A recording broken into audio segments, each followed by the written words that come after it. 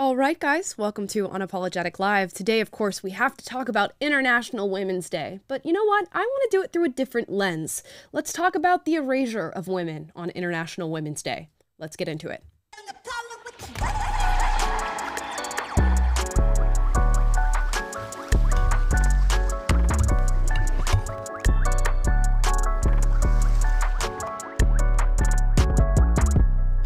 All right, guys, welcome to Unapologetic Live. Hope you're having a fantastic Wednesday. And of course, today is International Women's Day. We're going to get to that. But first, guys, sign up for my email list and newsletter in the description down below. You'll get personal updates from me, plus updates for all the content we put out throughout the week. I did want to let you guys know that my episode of Lift, Run, Shoot with Cam Haynes is out now. You guys can check that out on his YouTube channel at Cameron Haynes. I've also made a community post on YouTube for it if you guys want to go and see that. Running up a mountain, lifting weights, shooting a bow and arrow. Taylor came along for the ride. His nose bled in the video, so there's a lot to see there. Of all the things they could have included, yeah, thank you. Appreciate that. So Taylor's here, of course. Scott's also in the producer's bay. What's up, everyone? Today, we're going to be talking about the erasure of women. Let's talk about it. Let's get into it. And I kind of wanted to just get out as many points as I could about where this is happening in our society today. I put together about 15 stories, and we'll go through those 15. I saved some of the crazier ones for the end of today, so stick around because there's a future to all this. There's more. And of course, we're going to shout out some of the biological women, the real women, who are doing great work in the arena of gender studies, transgenderism, and this whole movement that's taking place right now. But let's talk about the women, and I put that in air quotes, who are getting recognition for their superficial and artificial womanhood. And you know it all starts with Dylan Mulvaney. That's where we're going to start today because that's where it all really started on this channel. I found Dylan Mulvaney on TikTok when he had a few million followers and decided, let's make a podcast about this individual because there's some really interesting stuff going on here. This is going to be one of our first biggest trans influencers who is rising to unheard of amounts of fame on the platform simply by documenting day one of being a girl in a very sexist and misogynistic caricature of womanhood that we've been seeing from Dylan Mulvaney and others like him. So let's check back in because this last year, Dylan Mulvaney got to go to the White House and talk to our very own president, Mr. Biden. Let's see the clip. And it feels like Republicans have turned trans and non-binary people into this thing to blame society's downfall on in some ways. And this narrative is not only dangerous to our mental health, but also our physical safety. And particularly trans women of color are being murdered at an alarming rate. More than any other group of people. Thank you. How can Democratic leaders be more effective in advocating for us trans people and our families and our lives and our opportunities? I'm not being facetious when I say this, being seen with people like you. No, I mean it. I genuinely mean it. People fear what they don't know. They fear what they don't know. And when people realize, individuals realize, oh, this is what they're telling me to be frightened of? This is the problem? This is, I mean, people change their minds. People. Oh, it's trouble loading there. But he says when people see people like you, Dylan, this is when people change their minds. And it reminds me of a video that we once responded to of Dylan, where Dylan was talking about going into the women's restroom and saying that if you're concerned about trans people being in the women's restroom, this is what you're concerned with. Little old me, how could I ever do anything wrong in a woman's bathroom? And of course, we're going to circle back to some stories of women being victimized due to this sort of ideology, because it's not just little old me. It's also men who want to take advantage of a system and be predators towards young women and girls, and they're taking this opportunity. But these are the people who we honor at the White House. And mind you, this was in a time where our country was not doing well. You could sort of debate as to whether or not we're even doing well now, but in the midst of a lot of turmoil, peak inflation, people not knowing what's going on, people asking for help from the White House, this is what was being hosted. Dylan Mulvaney and a questionnaire about what we can do for trans people, a truly marginalized group, so marginalized that Dylan has made his way all the way to the Grammys, has been sponsored by numerous companies, was featured in Ulta Beauty's the Beauty of Girlhood, which we'll feature here. And I want to you guys just tell me what stands out of place in this video in particular, the beauty of girlhood. And we're on day 167 of girlhood. Mr. Hollywood, I'm right here. Hollywood, zoom in on that. Did you guys see a girl? I didn't see a girl in the Beauty of Girlhood podcast. Did you, Scott? No. Taylor? Negative. Okay, just making sure that it's not just me. I feel like my eyes may be deceiving me, but I did not see a girl. But we're marginalized, right? We are part of a marginalized group. And as far as that whole murder rate reference, I am having trouble even finding data to back that up. We at one point talked about it on this show, but I could not find the numbers that we referenced at that time. It just feels like this has become yet another spot in the victimhood ladder. If anything, probably one of the top spots. I think trans people are above Black people right now as far as your victimhood is, I don't know, referenced in how much value it has. Trans people are at the top of the ladder, and that makes Dylan the person at the top of the ladder. Now, Dylan himself created a bunch of copycats as well who decided to hop on TikTok and try and ride the wave of the trend that he created. We also have Grant Sykes. Let's take a look. Day 54. Day 54 of being a girl, and I am entering my Vestavia Hills housewife era. I just feel like I'm entering the bad bitch genre. Oh my god, like this fit. Love. I hope you all have a great day, not just a good day. Day. Which one of you would sooner be the next TikTok trans trendsetter? Taylor, Scott, either of you planning on hopping on the wagon here? I'm not hopping on this wagon. No. I'm sorry. I'll do your makeup. Oh my gosh. The weird part is, like, women don't even act like this. I know. You know? Yeah. I know. This is not female behavior. I mean, there are, of course, a few women who do talk and act like that, but it is just peak caricature as far as being female is concerned. And this is what they're being criticized for. And for some reason, they make it out of the criticism every single time by deflecting, by talking about how marginalized they are. But what does being a woman mean to you? Doesn't mean that you just slap on some clothes you bought at the women's section at TJ Maxx, and then you buy some makeup, you throw that on your face, and, you know, if you want to go farther, you put on a wig. Grant couldn't be bothered to put on a wig, just decided to do the clothes and the makeup, and then you pitch your voice up like this, and then you turn on your camera and you start talking to it, and you say it's day 54, and that just makes you a woman now. I mean, what's wild too is you were mentioning, that now the transgender movement and those people are now above, say, Black people in terms of the hierarchy. Yes. What's even crazier is it's like, I feel as though those people should also look and see, like, oh, these are white biological males who have found a way to circumvent the entire hierarchy and find their way at the top again. That's weird. It's such a good point. It's weird how you guys managed to do that. You have to become a sneaky people in today's day and age to get back up there at the top of the ladder. And you must do so by abandoning your masculinity and taking on what is a caricature of a woman. We all watched that video of Dylan gallivanting through the forest in heels and short shorts and a sports bra saying, I'm day whatever of being a woman, and I just love nature and I love being outside, and these are my hiking heels. It is the bimboification of women.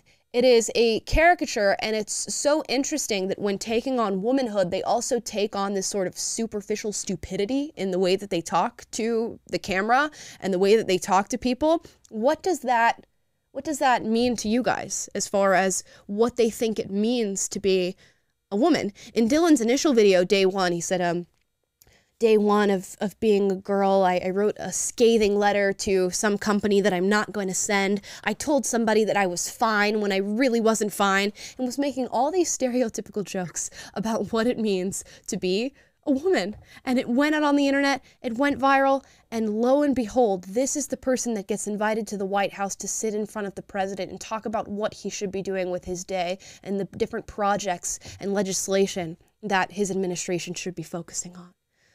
Clown world. If you like made a TV show or wrote a movie and made it a woman, female character, behave in the way that Dylan behaves and prances around and acts dumb and needs to take a cry break in the middle of the day and, you know, wrote a letter because to get out his feelings or whatever it may be, people would be upset because you're playing off of all of those stereotypes of women and how they shouldn't act, or it's small-minded or closed-minded or belittling or demeaning of women to put them in a box like that. But for some reason, like you said, when a man does it, when a biological male does it, it's something that we celebrate as a society, which is just, it's such an upside down world that we're living in. But, you know, I'm just really grateful that you're able to highlight all the achievements of men on this International Women's Day. On behalf of men, Scott and I just really thank you for, this is a really big day for us because men have just been achieving so much in women's spaces. And so I just wanted to thank you for highlighting all of this for us today. You know, somebody's got to do it. And you know what I always say, nobody does womanhood like men. Nobody does it as great as the men do it. So here we are, and we're gonna tack on some more achievements, and we will get there. I'm gonna save some of the lunacy over to the end. Of course, we have to touch on the Canadian trans teacher with the giant prosthetic boobs, who has now been placed on administrative leave. And apparently while on this leave is maintaining the caricature of the prosthetic boobs and wearing them around. This is him pictured at the pool. I believe this was a shop teacher, right? So this person was wearing these prosthetic boobs while maintaining and working with heavy machinery, which seems like a hazard, even if a woman was, you know, endowed this way. I don't think I'd want her using heavy machinery in any way, shape, there are or kids form. here. Yeah, that sounds like a workers' comp issue waiting to happen at any moment. But I like to think that this guy is just trolling. I like to think that about all of the trans influencers that we're seeing right now, although odds are I'm incorrect. I hope that one day Dylan Mulvaney and this prosthetic boob-wearing shop teacher turn on their phone cameras and say, "Gotcha. I just wanted to show you how crazy the world really was. I just wanted to show you how much lunacy people would put up with if we just pushed the boundaries and did something, you know, out there, did something clown world, just to see if people would accept it." And you guys accepted it. Now take this moment to think about what you've done and fix it.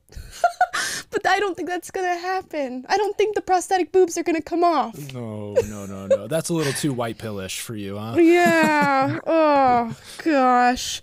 But the teacher has been placed on leave. So at least that is reassuring that some group of people decided that this should not be around children who are trying to learn in their formative years on this earth.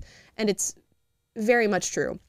I liken this to just being a drag queen. You know, there used to be some sort of difference there. The drag queens were the bimbified, super huge, clearly sexualized versions of women. They slap on the big boobs and very clown-esque makeup and the huge wigs and the dresses where everything's falling out of them, and they dance around all sexually, and it was meant to be for adults. But now you can just do this in everyday life, walk around and teach kids in shop class until somebody calls you out and says something about it. On to the next. We have more. But wait, there is more. Let's talk about sports, ladies and gentlemen. Let's go through some different categories of women, biological women, who are now being set aside in the name of trans activism. First, we have our newest story, USA Powerlifting to allow trans athletes to compete with women after losing suit. USA Powerlifting must allow trans athletes to compete in the women's division after transgender lifter JC Cooper won her discrimination case against the organization. The federation was mandated to cease and desist from all unfair discriminatory practices related to sexual orientation and gender identity and reverse its former policy of barring transgender athletes within 2 weeks, according to the ruling obtained by Fox News. Cooper went and filed this complaint with the Minnesota Department of Human Rights in 2019, claiming that the organization violated the Human Rights Act by barring him from being able to compete in the women's division. Powerlifting, guys. You guys remember when Zuby Music went super viral because he competed in lifting as a woman and did it as a joke? It's no longer a joke. People are really doing this. JC Cooper is now going to be powerlifting against women who are going to stand no chance if other men, see that as inspiration and go and do the same. Are we to ignore what is biological reality, that men are by and large far, far stronger than women, and just allow this to happen for the sake of what? It makes you feel good?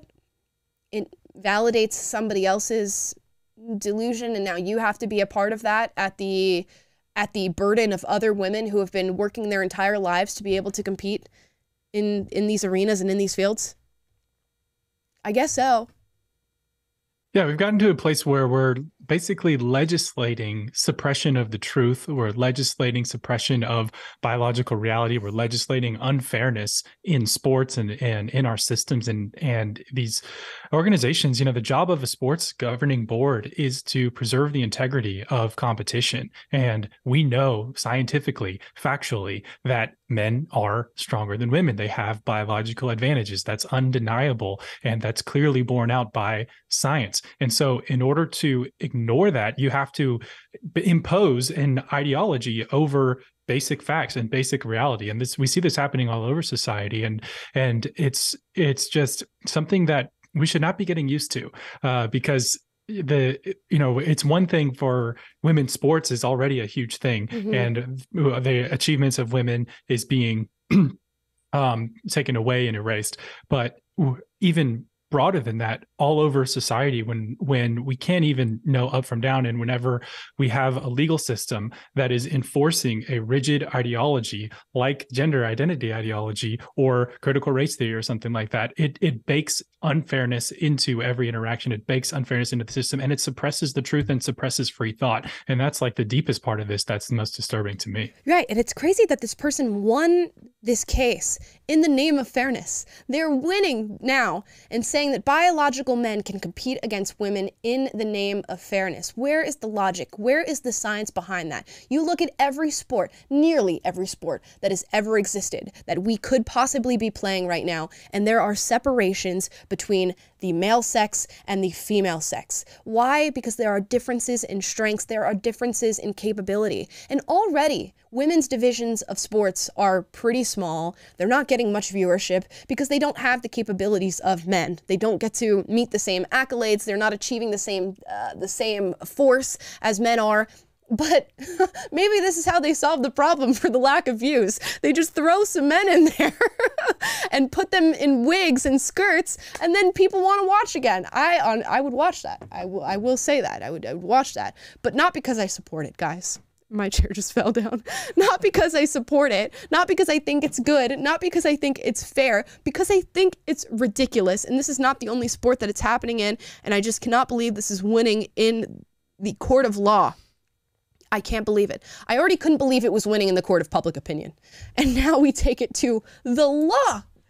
And they go, yep, makes sense. Throw the man in there. There's no way a man's going to lift more than a woman, right? In a powerlifting competition. But it doesn't stop there because people said, oh, it's not going to go to other sports. What other sports would a man possibly want to go and play against women? Here's another story. Fury, as trans athlete, wins women's 1,500 meter event in Canada, a year after breaking the record for the 5,000 meter race for ages 45 to 49. And this trans person's name is Tiffany Newell, who's 50 years old, went and won this event in Canada. If I was a woman who wanted to play a sport, I would just, I would sit it out, honestly. And it's a horrible thing to say because these women work so hard to get to the position that they get into. But what else can you do? Imagine training for, say, a year, at the very least, to do something like this, and then you show up on the day and a man in a wig just pulls up and runs right past you. The amount of fury that I would feel, the fire boiling in my stomach that I would feel would be incomparable to probably any of the rage that I felt in my life. What is there to work towards? Maybe Zuby and the giant prosthetic breasts shopkeeper person are onto something, and maybe just men across the board just need to stop playing men's sports and they all should just go to women's sports. Let's take the absurdity as far as it goes, because there is no limiting principle to this logic to prevent that from happening. So why not just live in their logic completely and go all out? And will that finally expose the extent of the idiocy? Because their women's sports is done. I mean, if this continues, if this is allowed, which it seems to continue to be increasing on an upward trajectory as far as allowing trans male athletes to compete in women's sports, if that continues, their women's sports is no more. It's gone. And is that what they want? Is that really? People are just acting like it's helping some marginalized people, but in reality, it's erasing an entire sex and their entire prospect for having sports to themselves. So let's just roll with it, I say, and expose the extent of the stupidity. Yeah, I mean, at what point do people go, okay, you got us. This is a bit much. We're going to have to roll this. At what point is it? Is it 10 sports, which we've already met? Is it the Olympics? Is that when they go, oh, hold on, wait a second, this is too high up the ladder for us to do anything about? At what point do you go, that it really doesn't make sense to have men compete against women? And that truth that we've acknowledged all along, that we've all been abiding by, which is why there's always been a separation, maybe we need to return to that. At what point do we return to tradition, or is that just gone? Because a lot of this ideology is purely taken on and adopted for the sake of rejecting tradition, because they don't care for it. They don't want to hear anything, even if it's logically sound, even if it's scientific in nature, even if they are the victim of the ideology themselves. There are women sitting and supporting this who are competing in sports. There are athletes who are saying, bring it on. Allow the transgender athletes to just come on in and kick my ass. Quite literally. I mean, in fighting, in boxing. Quite literally, let the men come on and kick my ass.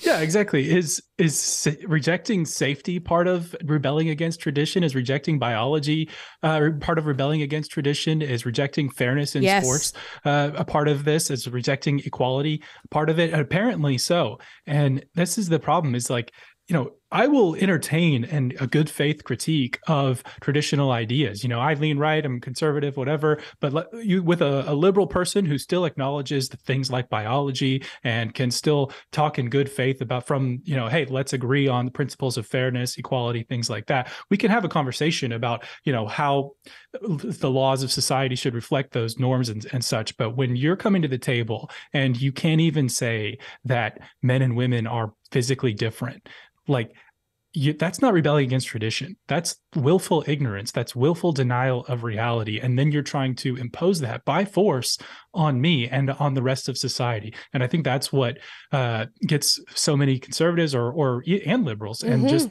truth-seeking, free-thinking people upset and gets them off their rocker a little bit, is you're not playing the game that we've been playing since this country was founded, where we come to the table, we negotiate our differences, we use our speech, we have a shared set of commitment to basic things like truth, like biology, like facts and evidence and reason, and coming to the table agreeing that equality is a good thing and having fairness is a good thing. That you can build a society society on people like that. You cannot build a society where there's an ideology that is demanding that you bow the knee to it, and they continue to redefine words, redefine norms, and pretend like they're not, and then gaslight you and make you think like you're the bad person for opposing this. And I think so many people, I think, are just so over this. Yeah, you're not the bad person for thinking that this is unacceptable. You are not the bad person. If there's nothing else that you learn from this stream, I hope you learn that you are not the bad person for feeling the exact same way that a lot of people feel on these issues. And the hard part of this is a lot of this could be solved if the women who are competing stood up and said something about it. And there are women who are, shout out to Riley Gaines, who we'll focus on in this next story, talking about Lia Thomas, who is an NCAA swimmer who, you know, was competing in the 400s, 500s as a man and decided, you know what, let's be a woman and go and compete and swim. And then 400 turned into #1 real quick.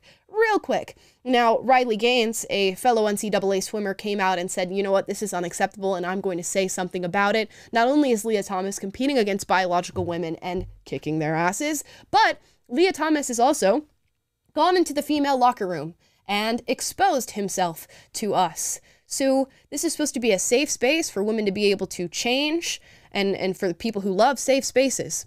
A female locker room is supposed to be one of them, where they can change, be vulnerable with one another, get ready, get their mind in the proper headspace to go and compete against one another. And in walks a biological male who gets naked and exposes himself to them. And not only does Lia Thomas do it, but it seems as though through looking at Lia Thomas's social media, what Lia Thomas is liking on the back end on platforms like Instagram, Lia Thomas is into the idea of dressing as a woman and fetishizes it, which is evidenced by Lia Thomas also dating another trans woman who has a sex bondage bedroom with all sorts of kink paraphernalia everywhere. Lia Thomas talks about how attractive it is to dress up as a woman, has an affliction known as autogynophobia, or autogynephilia? Philia, yeah. Not phobia, because she's clearly not scared of it in any way, shape, or form. And knowing all this, they still allow it. Knowing all of this information, knowing how uncomfortable it makes other female swimmers, which Riley Gaines comes and speaks up about and says, you know what, it's not just me, but these other girls can't say it out loud. And if they do say it out loud, they have to say it with some sort of air of anonymity. They have to cover their faces and modulate their voices in order to come forward and advocate for their own safety. What type of world are we living in? Because we used to be in this whole feminist era of protecting women, of allowing them to vocalize their opinions and saying, don't be quiet. Didn't the Me Too movement say that women shouldn't shut up anymore, that they should stand up and be able to talk about when they don't feel safe, be able to talk about when they are the victims of crime and assault? But now, if you are a swimmer who is against a man walking in naked to your locker room, you have to cover your face, modulate your voice, and sit behind, I don't know, curtains to be able to talk about the fact that this is happening to you. Yeah, how far we've fallen from, you know, believe all women to now we're force all women to be a player in a man's fetish, a sexual fantasy. Like, that is how far we've come to, you're now the bigoted one, women, if you're not willing to make yourself an object and play your role in this person's sexual preferences or deviancy or whatever it may be. And, you know, we talk about not kink shaming people. It's like, whatever you want to do in the privacy of your own home, I guess we shouldn't shame you for that. But when you start involving other people and you start inserting yourself into women's locker rooms under the guise of this idea, then that's harm and that's affecting other people, and that's not okay. So we should shame the crap out of that. Yes, and it just needs to be brought to light, and you need to tell women that it's okay to say something about it. It is so wild to me that we've now created everything's an unsafe space for women now, because you can't even vocalize what you feel about these things. Now, move on from Lia Thomas. What have we covered so far? We've covered powerlifting, we've covered swimming. Here's surfing. LGBTQ plus community is jubilant as world's first competitive trans surfer destroys opposition to win a one-sided women's longboard contest. and becomes the first surfer in history to win both the men's and the women's division. Oh, gosh. And this surfer is named Sasha Jane Lowerson and had initially won the men's competition under the name Ryan Egan. So we're just really collecting awards here. You know, if you've accomplished the men's division, you're like, I want to move on to broader horizons. I want to do something a little different. I want to do something avant-garde, really switch and flip the script on these people. Just go on over to the women's division and do it over there, baby. That's This a is such true an world inspiration champion. to Scott and I. Yeah, exactly. True world champion. Stunning and brave. This is true dominance. Genghis Khan is just rolling in his grave. He wanted to accomplish the same for both men and women and just didn't get around to it in his time. But now we have this surfer doing it, and I want to make the point, guess what you will never see? You will never see a biological female do the same thing. You will never see a biological female transition to male, move over to the men's division, and win anything. Why? Because the strength is different. Women are not capable of achieving the same accolades by and large. Of course, there are exceptions to that very real rule, but you are not going to see the same thing happen with trans men. You're not. You're simply not.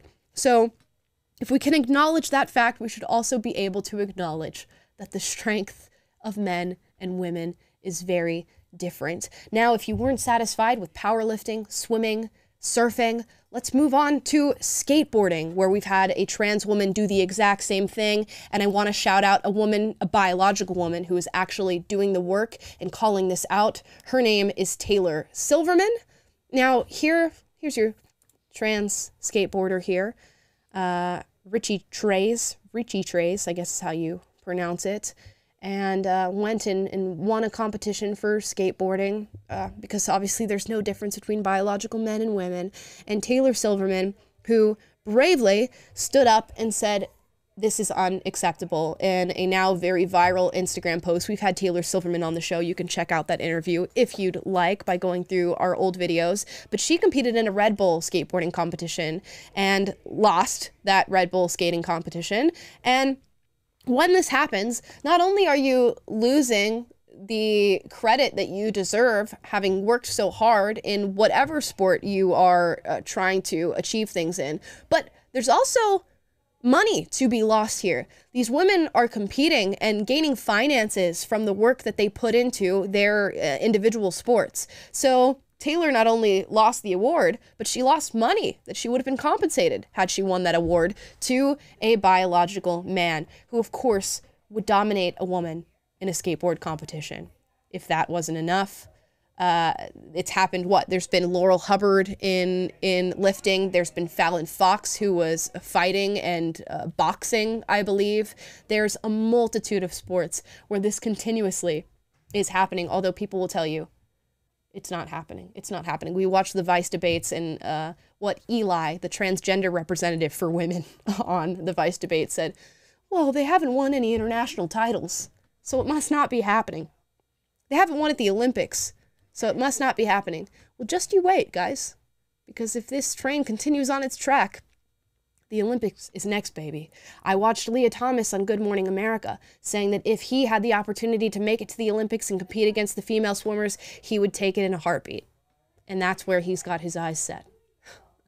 So, on to bigger and better things, guys. Are you ready?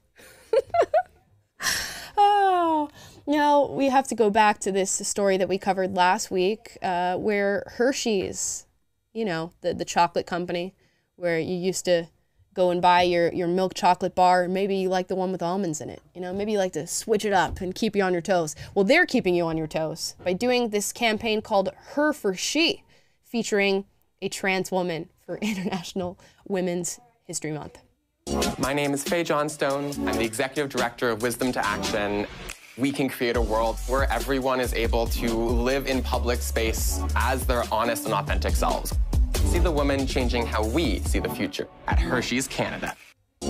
Now, of course, people weren't really happy about this to see Hershey's first campaign as far as it pertains to women and advocating for them be a trans woman by the name of Faye Johnston. that would maybe set off a red flag for some. They've, of course, limited the view of this advertisement now on their Twitter because of the hate that they got, and have now gone back to actually representing biological women. I think their most recent ad is Mindy Kaling.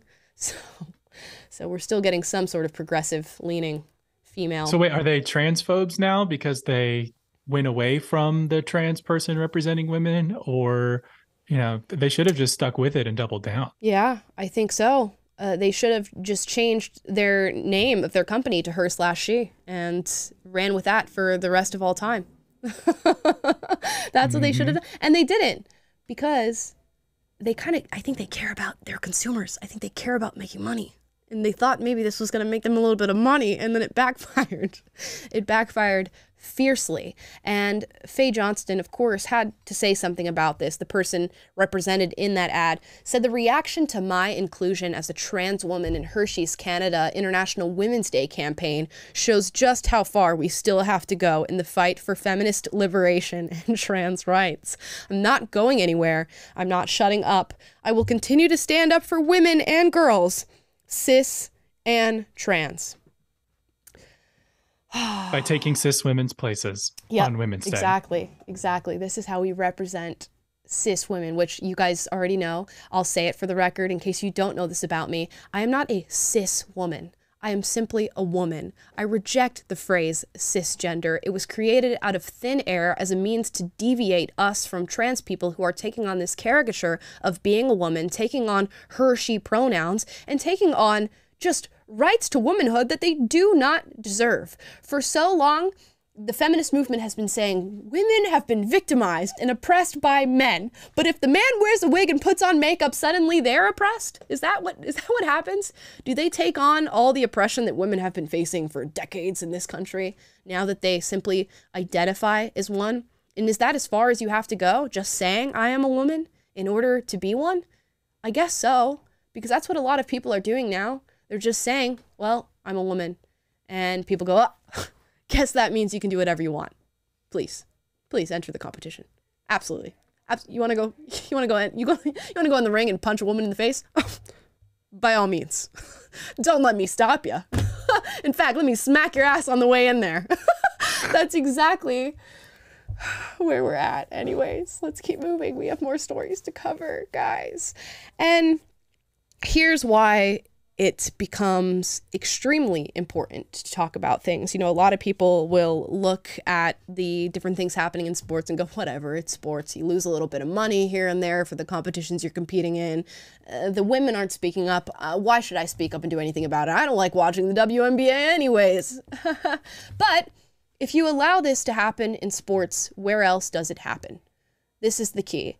Once you've accepted something to a small extent, guess what? That often goes on to be accepted on a larger extent, which is where we get stories like this out of the New York Post. Incarcerated transgender woman Demi Minor impregnates 2 inmates at a New Jersey prison. So this transgender woman was put behind bars at the New Jersey's women prison and proceeded to impregnate 2 fellow inmates, prompting officials to move her to a different facility. And that different facility is a male one, considering that this inmate still had working male genitalia that he put to work on other inmates, leading to children.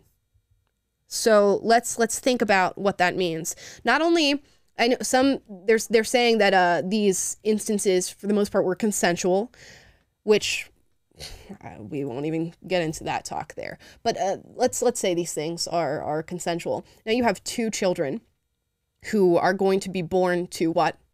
Single mothers in the prison system.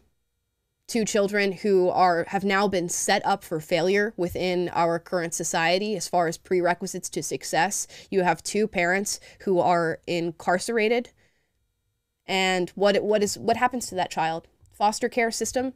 So for the sake of your ideology, for the sake of saying we did something right, we affirmed somebody, we made somebody feel good, and we transferred them over to another facility, you now have 2 children who have a high likelihood of growing up in the foster care system, which, you know, leads to things like abuse and assault, a lack of proper educational resources, higher likelihood to go to jail, higher likelihood of chronic illness, higher likelihood of being a victim of or perpetrating other assaults onto other people, higher likelihood of crime, higher likelihood of homelessness. But we made a man who thinks he's a woman feel good. And this just goes to show you that suppression of the truth is not a victimless crime. And we talk so often about these stories. And a common theme is that it's easy to forget those who are going to suffer from it. And, in this case, it's the children that are going to be born, hopefully out of this situation, who, like you said, are going to be introduced into the world under the really unfortunate and circumstances that are going to be an uphill battle for them. And it's the same thing that happens, like we talk about with the BLM stuff. They suppress the truth in favor of their narratives, and that's not a victimless crime, because what ends up happening is that their communities, which need greater policing and which need the investment of police resources in order to establish a baseline of safety so that young people can flourish, so that people can escape the violent neighborhoods and violent lifestyles, that ends up not happening. And then the cycle ends up perpetuating.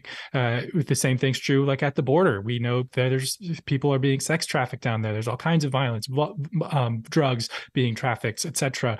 But, we can't talk about any of that. And it's anytime that you're suppressing the truth, it ends up causing harm. And that's why we need to be free thinking. That's why we need to be truth seeking, and we need to deal in facts and reality. And the circumstances and policies that allowed this situation to happen in this prison did not do that. And that's why we're seeing these consequences. And if you want to talk about a silent victim here, there's probably no more silent victim than a woman who is sitting in prison. What systems do they have set in place to be able to even advocate for themselves? This is far different than a female swimmer who can stand up during the competition, and some of these are televised, and go, absolutely not. I'm not going to compete in this. They can actively advocate for themselves and speak to all people in positions of power, all the people who are at that competition, all of the administrators, all of the organizations that put this on. They have a direct line to be able to achieve something and to say, this is not okay.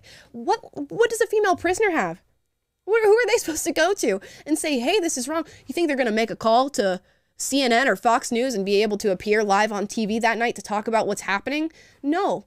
These are some of the most vulnerable people, even according to progressives. Who are the people who are constantly shouting about prison reform and doing something for the people who are in this position, who are incarcerated? It's the left. But now you're saying, let's throw some men in there.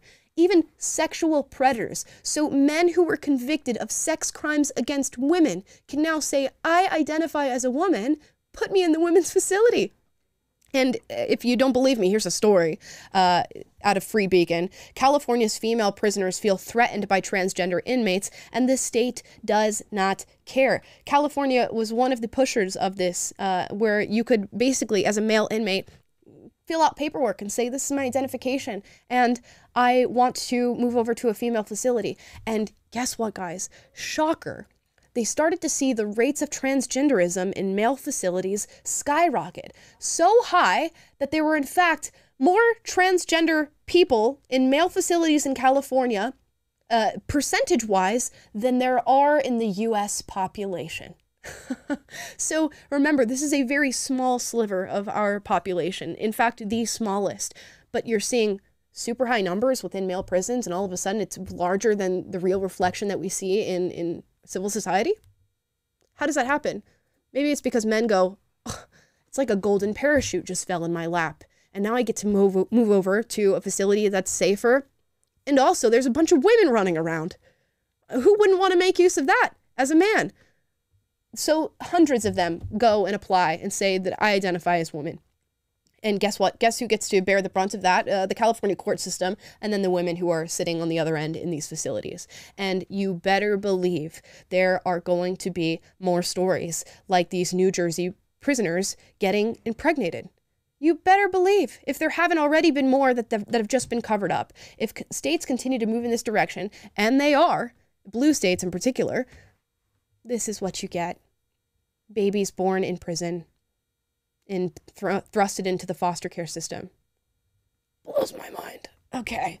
And this headline, real quick, is really saying the quiet part out loud of what the state of journalism is in 2023. California's female prisoners feel threatened by transgender inmates. The state doesn't care. Oh wait, I'm sorry, I misread this. I was when you brought it up, I thought it was transgender inmates feel threatened. The state doesn't care. No.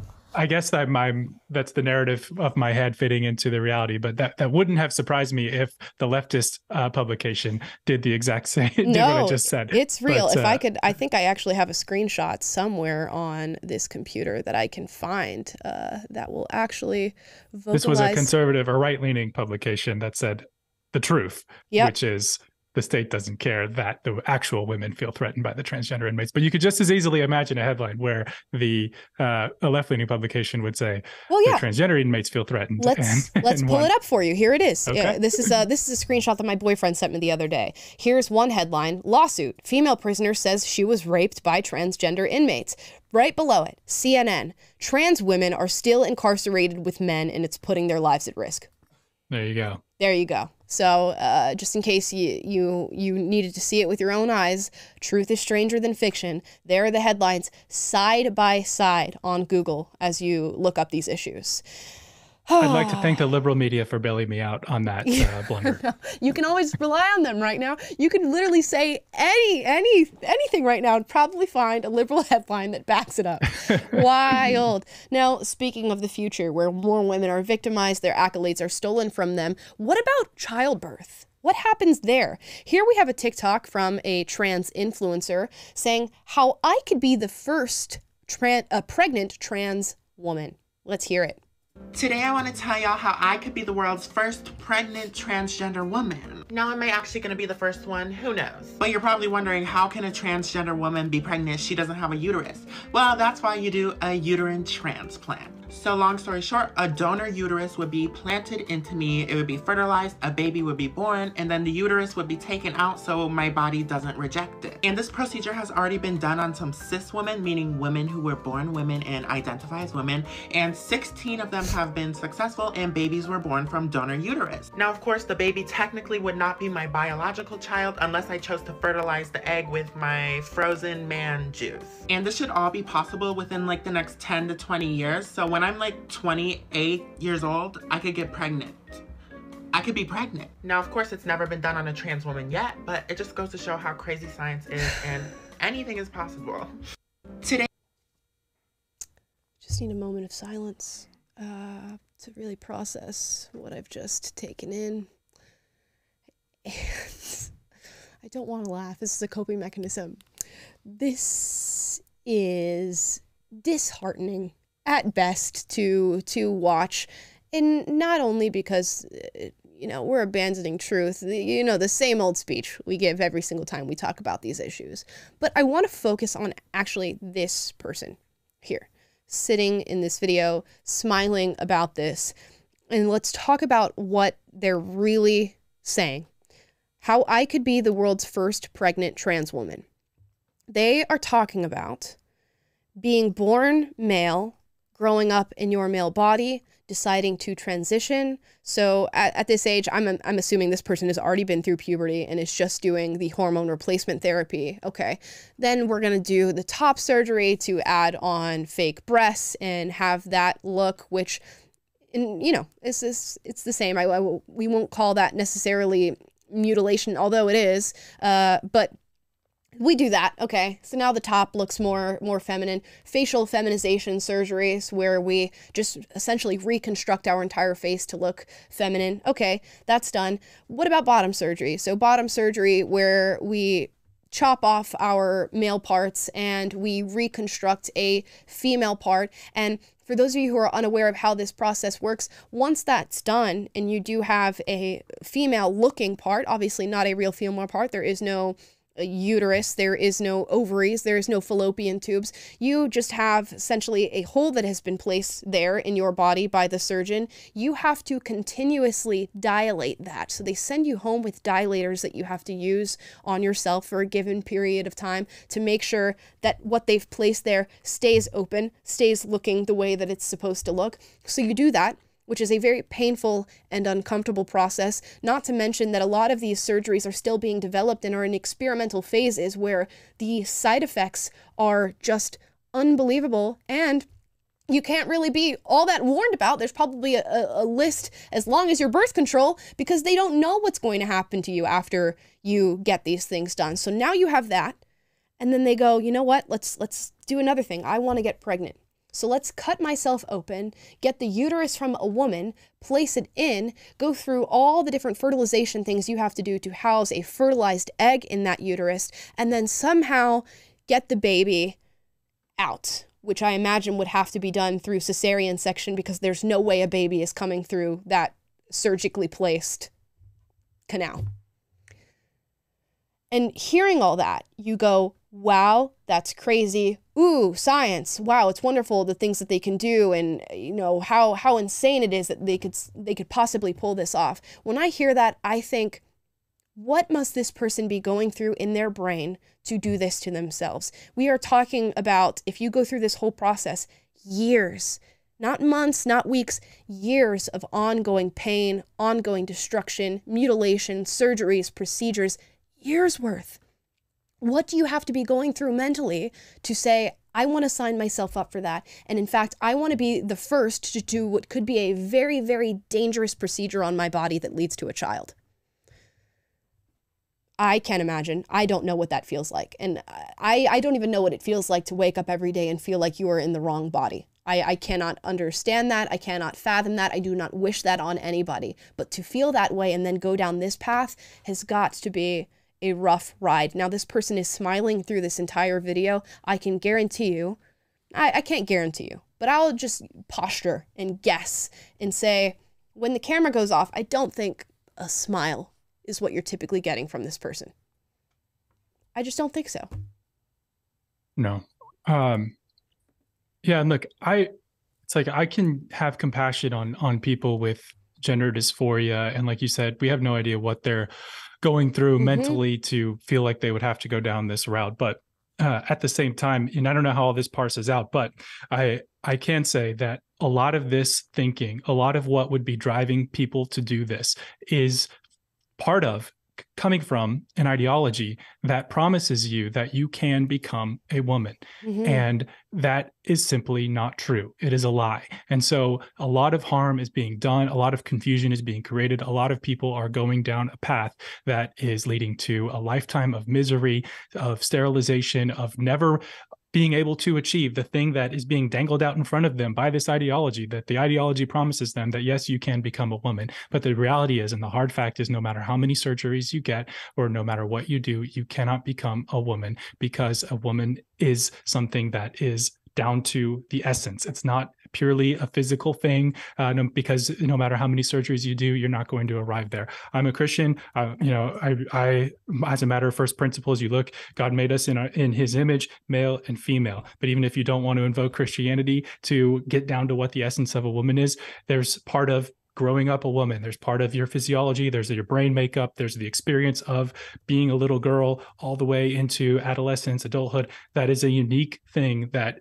is part and parcel of making what a woman is and what becoming a woman is. And, you know, I have compassion for people with gender dysphoria, but I'm compassionate enough to tell you the truth that you're being lied to. And the lie is that you can become a woman. You cannot, and again, I don't know what the best treatment is. I hope and pray that people with gender dysphoria find peace, but I don't think that this lie, that this ideology dangles out in front of people is really helping them. And it's not. And here's some proof of it. You guys all know we're going to try to cover as many stories as possible. I want to get all of this out on International Women's Day. And also thank you guys for watching. You have now hit the record for the live viewers that we've had on this stream, over 2K. So thank you guys so much. Please do subscribe if you haven't subscribed to this channel already, because we like to cover topics like this. Now, in terms of talking about this inability to achieve what people are going after when they say, I'm trans, I want to be a woman. Let's focus on Jazz Jennings, and I want to watch a clip really quick. For those of you who don't know who Jazz Jennings is, this was the first super famous televised transitioning of a child. Jazz Jennings' mother talks about, oh, well, Jazz knew that he was a girl as young as 2 years old. That's when it was communicated to us. And Jazz's mother unfortunately, and wickedly in my opinion, commercialized Jazz transition, put it live on television, so now Jazz Jennings, her entire life, his entire life, whatever you want to say, has been beholden to this idea that has been televised to the world. And what happens when you say an idea and it's televised to the world? You feel the need to hold on to that idea. And then the world sucks it in, takes it in, cheers you on, and shouts it right back at you, and then you're a trans activist who has to stand by this idea the entirety of your life. And if you don't have the mental fortitude or the courage to stand up for yourself and say, no, this doesn't feel right, in fact, I was wrong, guess what you are for the rest of your life? You are exactly what your mother said you were at 2 years old. Now, if you want proof to show that this is what's happening to Jazz Jennings, let's watch. So, are you feeling like you wanted to start talking about...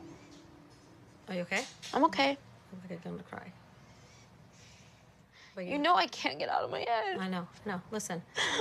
It just doesn't stop. It's okay. Give me a hug. It's okay. I know what you're going through. We've been there before. No, it still doesn't stop now. And I'm already going back to negative. But the more you're talking about yourself, it gets harder. You're digging in and it's making you put a magnifying glass on what's already difficult as it is. So this is hard for you, I know, and we don't want to push you anymore. I know, I'm the one doing it, like... I know, you're your own worst enemy. What? Let's keep on. I'm gonna hold my thoughts. Let's keep watching. I feel kind of all over the place, and like my mind is very cluttered and not clear. And I really want to have that clarity. I really want to understand myself and be able to read my own soul and what I want. And it's just very challenging. And I think I'm kind of breaking down a little bit and spiraling into negativity. I just want to feel like myself. Like, that's it. I don't care. All I want is to be happy and feel like me, and I don't feel like me ever. I don't feel like me, ever. All I want to do is be happy and feel like me. And a lot of people will hear this and blame Jazz for what's happened right now. She bears no responsibility for what has happened to her. That is all her parents. Her parents, when you are 2 years old and your parent goes, you are now a trans child and you're going to transition to be a female, what choice do you have other than to be exactly what they say? And for her mother to sit there and say, why are you vocalizing this stuff? It's just going to put a magnifying glass on your problems. Don't talk about it. You know, don't do it anymore. Don't go there. It's horrible advice on its own. On its face, it's horrible advice. But it's even more horrible when you know what she did to that girl now. What she did to Jazz. And then for her to say, you are your own worst enemy. I'm sorry. Stand up and go look in the mirror, because you are looking at her worst enemy. It is you. You are the person who did this to her. And now she is morbidly obese. She is depressed. She is anxious. She has no sense of self because her sense of self was stripped from her at 2 years old. And now she has no guidance and no way forward because the world has dedicated her as a trans activist. And still she continues to rally for trans rights, for the transitioning of children. Why? Because the lie was fed to her so young that there's no other way to be. And her mother should feel ashamed for having done that to her. Horrified for having done that to her. And how dare she sit there and look at her and say that you are your own worst enemy. Blows my mind. And Jazz is not the only person who is going through this. You can look up a dozen stories, 100 stories, thousands even now, of detransitioners saying that the exact same thing happened to them. Chloe Cole is an interesting source to go to, who detransitioned back to female and is saying now, due to all this experimenting that she did, she lacks a strong sense of self, is still trying to figure out all of the medical, basically malpractice. Trying to figure out all the medical problems that she's going to have for the rest of her life. Now, Jazz Jennings has openly said that she has no sexual sensation whatsoever and it will probably not be regained due to the surgeries that she's undergone. How are you supposed to... And this is all supposed to help you get out of depression and anxiety and make you feel better about yourself. This is what happens. And thank goodness that moment was televised so that people can see what comes to fruition when you allow this to happen. It's just horrifying. It's just horrifying. And Jazz is not going to get justice. This is something that deserves justice for children. This should not be allowed. That's why you have states like Tennessee saying, no, you are not allowed to transition your children. We are going to ban this. Minors are not in the headspace. They do not have the mental fortitude, the strength, the knowingness to even sign themselves up for a decision like this. And parents shouldn't be able to do that to their children. Wild. And to think that Jazz is never going to wake up and see that, because the lie was fed to her so young and injected into her life so young, and they turned on the television cameras and put her face everywhere, is truly sad. But it's happening to people all over now. And this is also something, going back to the TikTok we saw earlier, there's something to be said about this untethered narcissism that each of these people have projected out there onto other people. And the issue I had with the TikTok individual was the fact that they weren't even thinking about the potential physical harm they could be doing to this child, this little baby. Yep. If they were to go through that process. Yep. It's literally all about them and how they can be validated. Yep. And it's no one else. And then you look at this poor Jazz's mother doing the exact same thing. It's not only physical harm, it's psychological to its core. Yep. She's saying, I'm the mother that did this. I must be right. We televised it. There's no way I'm wrong. So anything that you're feeling right now, that's your fault. You're your own worst enemy. And I've had to deal with your victimization. I've had to deal with your mental health issues as a mother. And I'm the one who brought you down the path to make you feel better and to bring you to who you are today. Not the opposite. Not I destroyed you. Not I took all your sense of self and I threw it out the window. No, I did the right thing. You are your own worst enemy. And better yet, with that TikTok, let's throw a baby in the mix there and see if it comes out on the other end alive. That's a fantastic point, Scott, because... Yeah. To do that and to say, yeah, we hope I'm the first trans woman to have a baby. Who knows what's going to happen along the way to that child if it makes it out of this process of having a uterine transplant and then being fertilized and placed in there in a body where it is not meant to be. Let's just see. Let's experiment. Let's figure it out. Yeah, it's narcissism. It's pure disregard for anyone else's reality or any consequences of my actions. It's all about me feeling validated in my experience and my ideology and what I want. And if I have to abuse my child or bring a child into this world that is going to suffer because of it, so be it. I don't care, because I need to feel validated in my beliefs. Yep. And other people like to virtue signal so that they get their own sense of validation from it. We watched it as Biden invited Dylan Mulvaney to the White House, and now his wife is taking on the same torch as the Biden administration gives an International Women of Courage Award to a biological man. There's the photo, because not only do we get to seek validation in our feeling of being a woman and go on to achieve awards, but the people who give us those awards feel damn good about themselves for doing so. Get to pat themselves on the back and say, you see, I was on board when nobody else was, but there's a reason that nobody else is.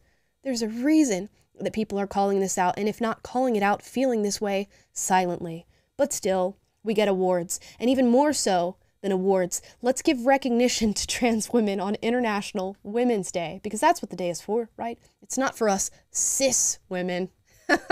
And Canada. And the Prime Minister of Canada, Justin Trudeau, put out a statement, of course, for International Women's Day. I want to see how long it takes us to hear the word trans in this statement and where we get to that point. It starts off, each and every day, women and girls help shape Canada into a fairer and stronger country. As we mark International Women's Day, we celebrate and recognize the achievements of women and girls in Canada and reaffirm our commitment to removing systemic barriers to advance gender equality in Canada and around the world. This year's theme, Every Woman Counts, is a reminder that all women from all ages and walks of life have a place in every aspect of Canadian society. With the disturbing rise of anti-transgender hate here in Canada, we reiterate today that trans women are women, and we will always stand up to hate whenever and wherever it occurs. So we got to paragraph 2. We got to paragraph 2 and sentence number 4 before transgender women were mentioned as part of International Women's Day. Because, of course, they're more important. They're more important than cisgender women. They deserve all the recognition on this most auspicious day, International Women's Day. In Canada, and specifically Prime Minister Justin Trudeau, wanted to make that abundantly clear to you. Just wonderful. On behalf of the fellas, again, Scott and I would like to shout out to Trudeau and the government of Canada for acknowledging biological men on this Women's Day. Thank you very much. Yep. Thank you, sir. It's a big win. Big win for you guys. Yeah. Another W for the boys. Yeah. We love Justin Trudeau. I wonder if he's going to give himself recognition next year on Black History Month, if he's going to pull up that old blackface picture of himself and just lump himself in with the group of Black people being recognized that month for their historic achievements, because that's essentially what you're doing. You've taken biological men who slap on makeup and wigs and say, hey, I'm a woman, and you go, oh, sure, let's throw you in an International Women's Day. So Justin Trudeau, if you're watching this, which we know you are, of course, throw that old blackface picture out there on the internet next Black History Month and talk about how you deserve recognition as a Black person on February 1st. I'll be waiting for that. Trans Black men are Black men. Can't wait to see it. Yeah, they are. Yeah, trans Blacks are real Blacks. Rachel Dolezal deserves recognition today and an apology from all of civil society who hated on her for saying that she was trans Black. In fact, let's even throw Ollie London in there, who at one point said that he was trans Korean, and give him a round of applause and say, you know what? Based on what we're doing with gender right now, which is far more binary than race, I apologize. Because you can be trans Korean, and you can be trans Black Rachel Dolezal, and Justin Trudeau, I know you really want to hear this, you can be trans Black. We all know deep down that's what you want to be. So, now, really quickly before we move on to Super Chats, let's call out some people in the game who are doing some wonderful things and getting the work done as far as calling out this ideology and standing up for biological women. First on the list is Dr. Debra Soh. Of course, now she stands among the others that we mentioned, Riley Gaines, Chloe Cole, who are doing great work. I'm sure there were others. Here's Debra Soh on Dr. Phil. I really take issue with this narrative that children, quote unquote, know their true selves, or they know their gender identity if they believe that they're transgender, or that detransition is purely due to social stigma or due to transphobia. If you actually talk to detransitioners, as I have, you'll hear the reasons as to why they have chosen to detransition, why they have regret about their decisions, in many cases having undergone medicalization. There's so many other issues that these young people are struggling with, whether it is being on the autism spectrum. They have, many of them, if not all I've spoken to, have a history of sexual trauma. They are not comfortable with their sexuality if they are gay. They may have anxiety, depression, and in some cases, as in Ryan's case, you know, if it's a young woman who reaches puberty, is not comfortable in her body, she thinks that because she doesn't like being sexualized by society, that means that she's actually a man, or she's so-called non-binary, even though there are only two genders. I really take issue with this. Pause there. And you see the uncomfortability in the room as she talks, because she is a neuroscientist and she's talking about real research that she's done with her own eyes, her own hands, her own body, her own heart, and people that she's actually talked to who are going through this, and how she is so clear-cut in saying there are other things going on here. And for you to sit there and fail to recognize the other things that are going on here, you are doing something wrong. And I want to point out that I think a lot of the trans people that we've discussed in this episode today are not the real strugglers of gender dysphoria. And you can say that that's invalidating their experience, whatever you want to call it. But yeah, let's pull it up. You know, we got Dylan.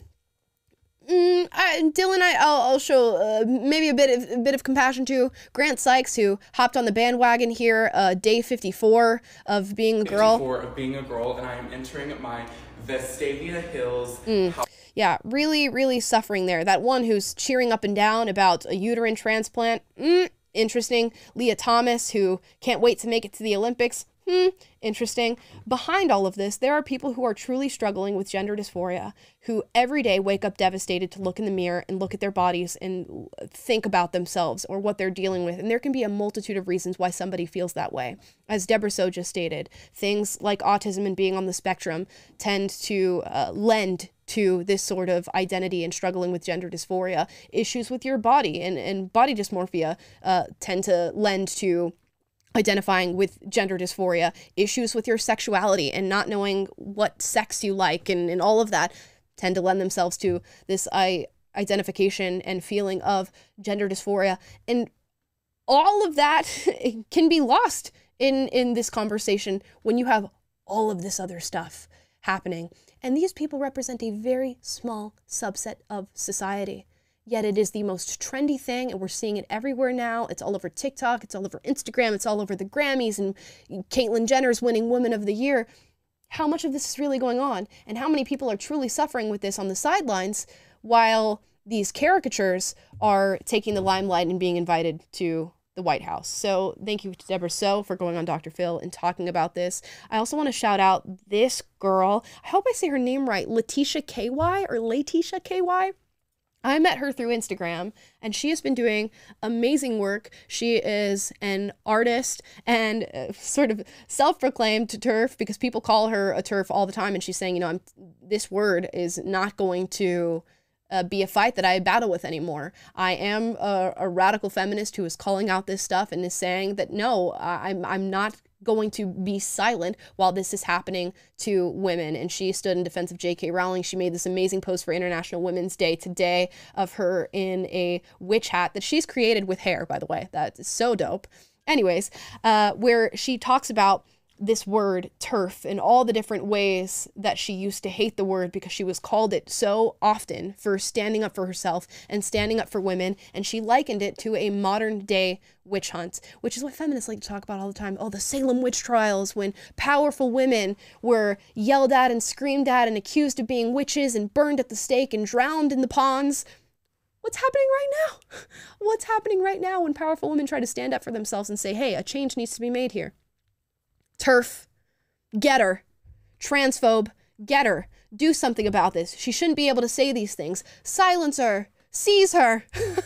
That's exactly what's happening. So shout out to her for doing the work as well. And of course, shout out to J.K. Rowling, who's taken an amazing audience and vast audience as she has and used it as a platform to advocate for women, most recently coming to the forefront and saying that 14 is too young for people to decide their gender, saying she questioned her own sexuality as an adolescent, but grew up to be straight. She's constantly talking about this issue, has taken on the torch for, I guess, being a TERF and advocating for women. And of course, there are many more. If you guys are following people who you admire talking about this subject, drop it in the comments down below and let people know what resources and things that you are taking in. Now we're going to get to Super Chats, because it's been a long show. We covered a lot of ground, and still not everything. There's still more. But wait, there's more. If you call now, you can see another biological female being defeated in a different sport. Didn't even talk about beauty pageants and all that other stuff. Taylor, do you have Super Chats? I do. Okay, Wonderful. So first we have Diva Dawn, who says, hey, Amala and crew, looking fabulous as always. Thank you. Thank you, Diva. Appreciate it. I love being called fabulous on International Women's Day. Don't we all? YouTube is censoring my content. It says, real women have OnlyFans. Do you have one? Oh, gosh. No, I don't. I've not heard the phrase real women have OnlyFans. Certainly not a phrase that I support.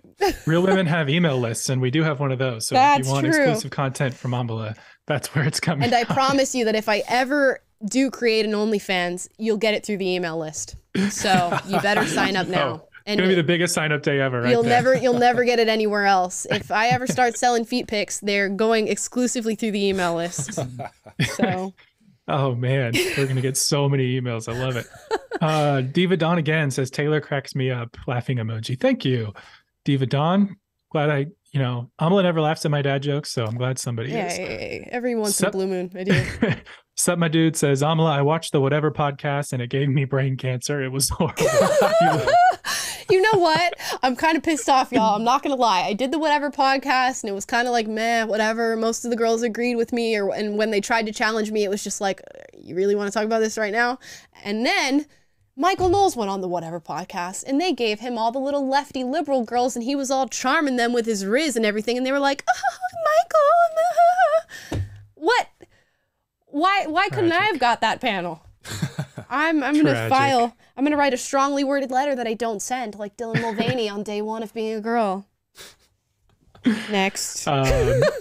Well, somebody had also said you looked bored and unimpressed, and I don't blame you. So I think the audience could tell. All the comments were like, you should have brought on some combative people to go back and forth with Amala, which may happen. Too bored. I wasn't trying to look super bored, but Might have happened. Camille Rose says, bro, the shop teacher was put on leave because he didn't wear the prosthetic boobs outside when he wasn't in class. That's why he got put on leave, not because he had the boobs in the first place. Tragicastan. Wow. So we take away any credit to the school for banning him, because they're only banning him because they figured out he was trolling. Yeah. Wow. Tragic. Fascinating. Y'all need some help up there in Canada, man. Y'all really do.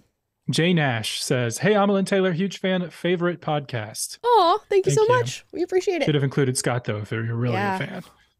Sorry.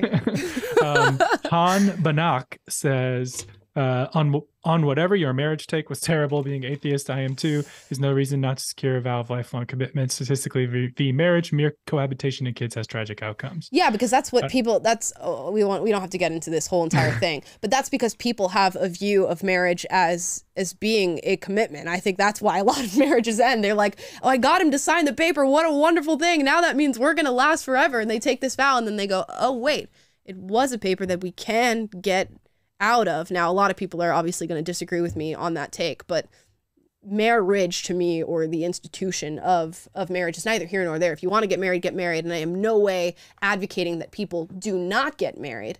I'm just saying that a commitment from a partner who is with you long-term, dedicated to you, and you guys are taking on life together, if that's a good man and a good partner and you found the person, that commitment is going to be there regardless of whether or not you went to the courthouse.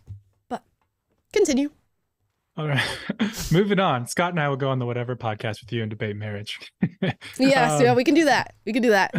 Dallin Johnson says, your you show has given me so much hope in the future of this country. Keep it up, skies. Thank you. Thanks, Dallin. We're going to keep at it. Peter is my first name. It's an interesting last name.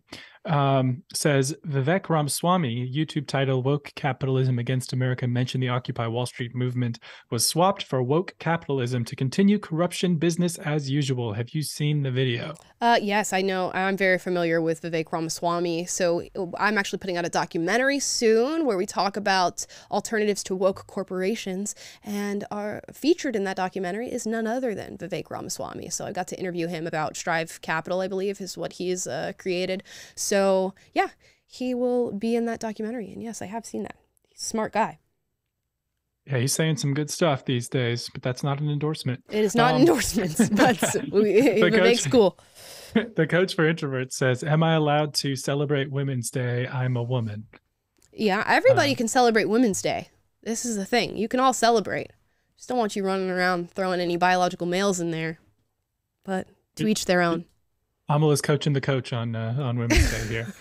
TPS says pronouns are the roipnol of trans ideology. Stop using them. Incarcerated women cannot consent. Call it R-P-. Do you know what ROHYPNOL is?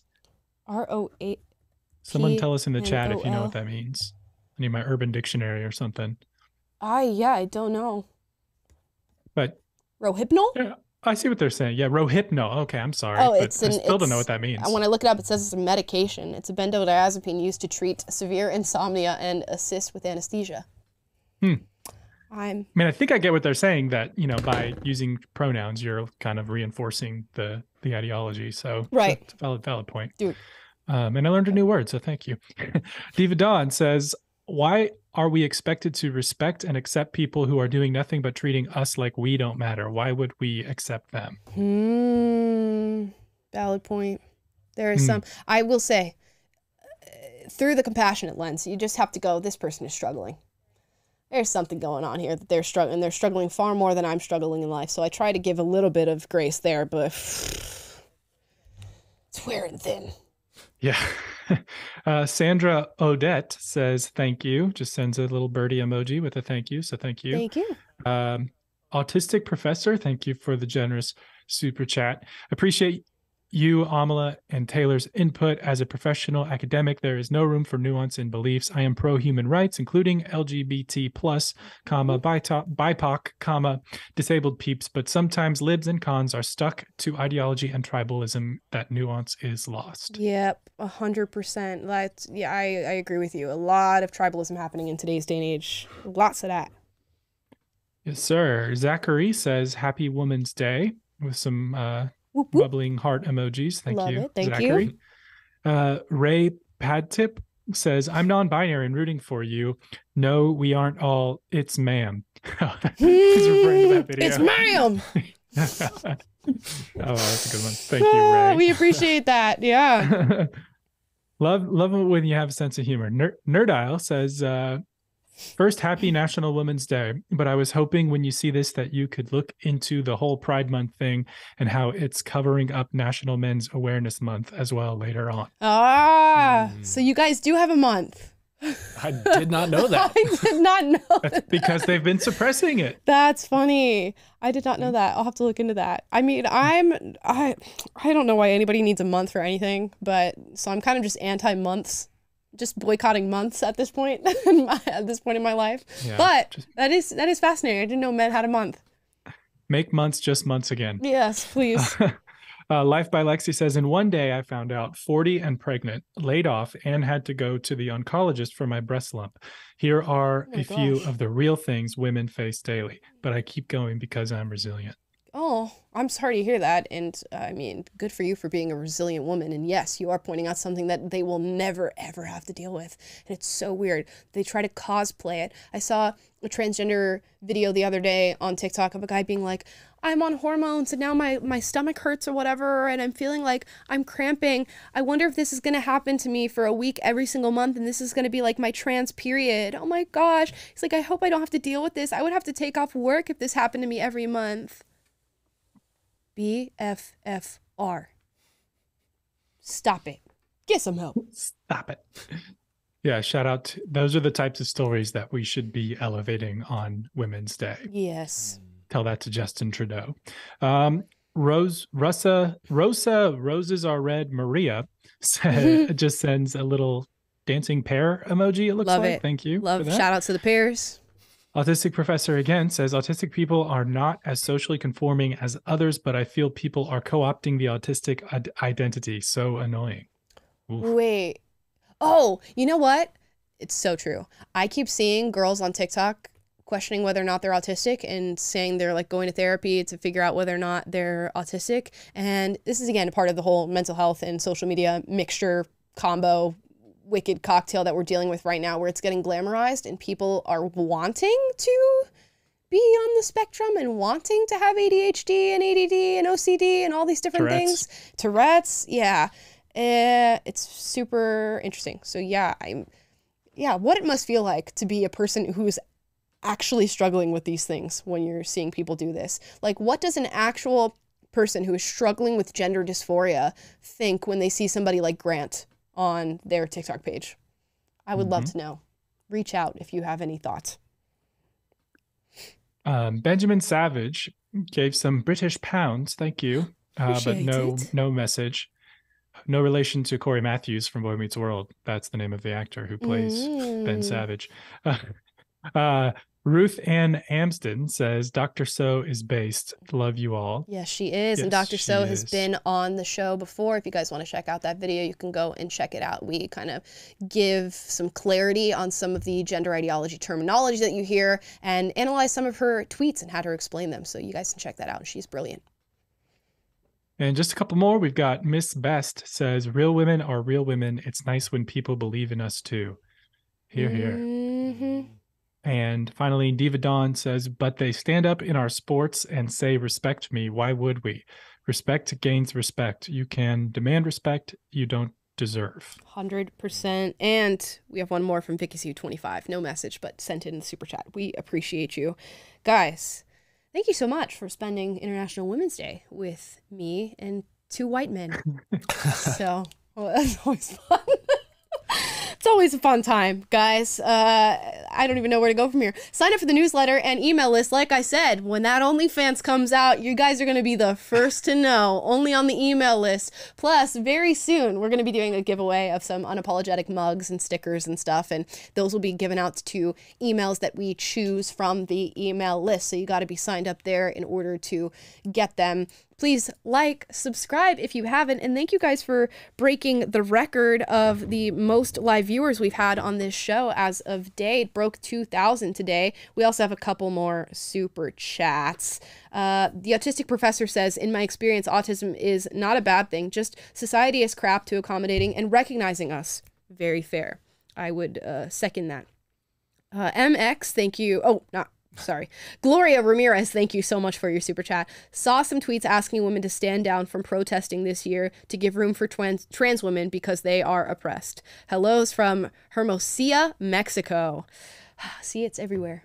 It's everywhere these days. And thank you. Thank you for watching from Mexico, by the way. We appreciate all of our international viewers. So thank you guys so much. Please like, subscribe, click that notification bell to be notified every single day when we post a video for you guys. If you want to sign up for the email list, you go to the description and click the link for signing up to the email. Like I said, at some point we're going to be giving away these little unapologetic mugs in the near future. So sign up for the email list. We'll pick some people from there and send those to you. Plus, I'll write you a little note and send it to you. We want to have it be personalized. Don't want you to just get a mug, even though I'm sure you guys will use it because you love the show. Guys, thanks so much for watching. We're going to be back tomorrow with a fascinating video about a man who has 7 kids from 7 different baby mamas. I hope you're ready for that one because I know I am. Thank you so much for watching, and we'll see you next time. Bye. Bye, guys.